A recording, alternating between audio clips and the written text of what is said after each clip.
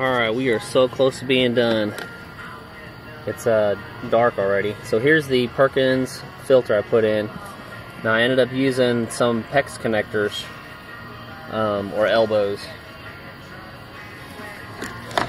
So it looks like they're going to be give me a closer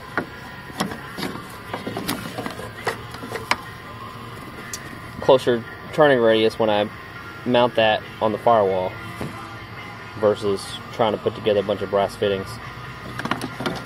So we're going to try that. We got our factory line, hard line, back on to the filter side. What we did down here was I ended up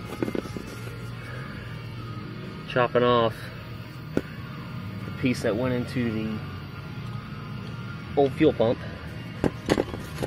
right? So I whacked that off with my tube cutter, and then I ended up making a loop.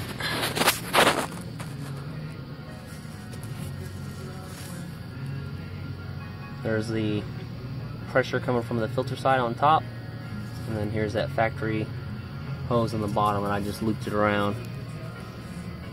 Looks like the battery cable for the starter. Alright, so now let's test it.